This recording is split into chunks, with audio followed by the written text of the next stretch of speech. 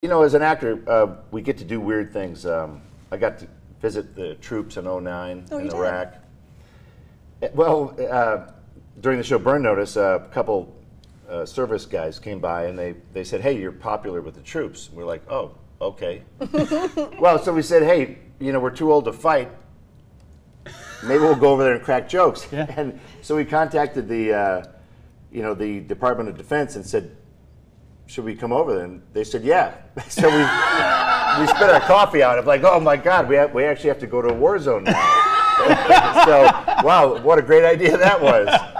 But it was really, it's a privilege as an actor. You get to do some things that Joe Civilian can't do. Yeah. Like you can't go over there and go, "Hey, what's going on over here?" Unless you're Sean Penn. Right. You know, and I'm not. So we got permission. Yeah. We went over there, and a great privilege to see what's going on over there. Now, did they ask you for tips on, you know, how to get rid of any undead or that might pop up in the area?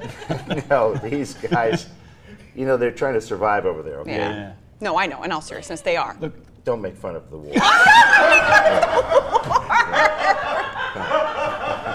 No, look, honestly, it was amazing to see. It was amazing to experience. I love America. I'm a proud American. We all love America.